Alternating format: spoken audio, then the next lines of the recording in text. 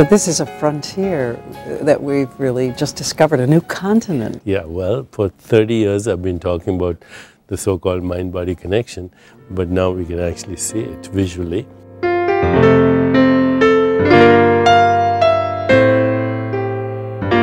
We're going to talk about mother and child now, because you said that this is the one that forms the template of connections for other connections. How you can see that happening. You can see it in the brain happening. Well, the mother and baby act through blood and hormones because, during gestation, it's the same body. So everything that's happening in the mother's body is transferred. But let's say when the mother is breastfeeding, or even when she thinks of her baby, or when she hears him cry, or when she feels love for the baby, suddenly the pituitary secretes oxytocin, and this is the hormone that causes bonding, emotional bonding.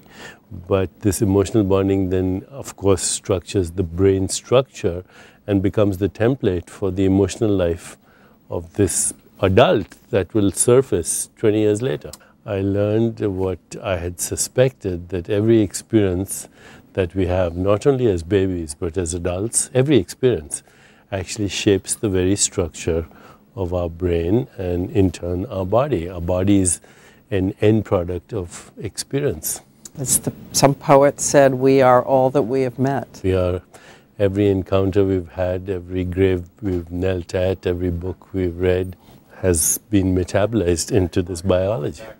And you can see this, and you can see what the alternative, which is stress, does to a baby?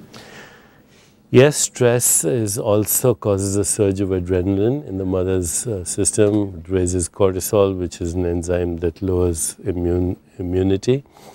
But see, we've studied stress for 30 years. Only now we're beginning to study the opposite. What happens when you're happy? Happiness also has biological consequences. Euphoria has biological consequences. Love is probably the most important experience we can possibly have. It shapes the anatomy of the brain, it structures self-repair mechanisms, it shapes the activity of the immune system. For thousands of years, people have said love is the most important force in the universe. Well, we can see that it is really the most important experience we can have, and it has biological consequences that shape our life, not only in infancy, but when we grow up.